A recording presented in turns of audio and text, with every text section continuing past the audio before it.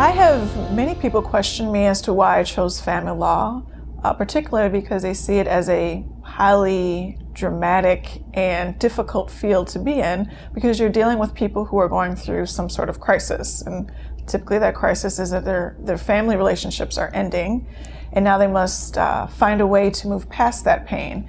And I've always been interested in helping families in crisis. I have a psychology major from the University of Wisconsin, and I'm now using my psychology major with my law degree to help women move forward with their lives. And now I have training as a life coach to help them set up goals and steps to achieving, happiness and fulfilling lives in their futures. And, I'm helping them find fulfillment in their futures, but this job is also fulfilling for me, and that's why I've dedicated, my practice to it.